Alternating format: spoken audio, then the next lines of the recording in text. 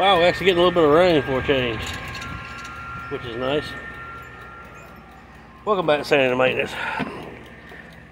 Discuss a little bit today on one of the problems we have using the smoker, and that's the wood. A buddy of mine gave me some here a while back, and I thought it was pretty nice. The wood he gave me, which is this wood here, we use it for like our little fire pit or something like that. But every once in a while, I grab a piece and throw it in there. It's like, holy cow, that smells like cat pee. Huh. So it become being a problem with me storing my wood outside, period, for even my smoker. So that was a problem. So I had to come up with a way to keep wood inside and keep it somewhat away from bugs and also away from animals as well. Dogs, cats, come by, your neighbors, dogs, cats, whatever. And so basically done that inside of here.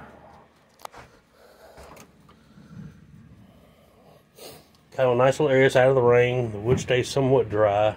It's not doesn't keep it from getting moisture in it, from the high humidity and things like that. But sounds good. We need a little bit of rain badly here anyways. I just hope we'll get no lightning starting a fire. But I use a lot of red oak, or did use a lot of red oak.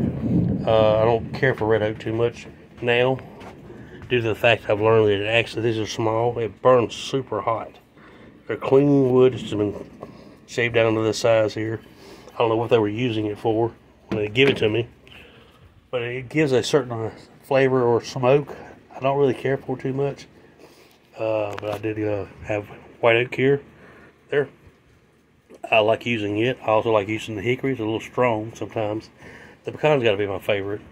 I keep my pecan wood in here as well.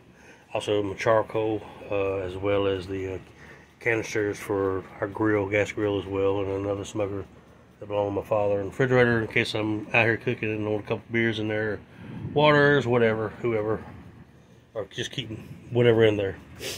But this is how I keep cats away from it and keep them peeing on it, and the dogs from peeing on it and everything else. And I don't have to worry about having a flavor disaster, if you know what I mean, when you throw one in there and you're smoking something inside your smoker and it's like, holy shit, what does that smell? Oh man, that smells like cat pee. I smell like dog pee. Oh, can't use that. The whole grill's shot now.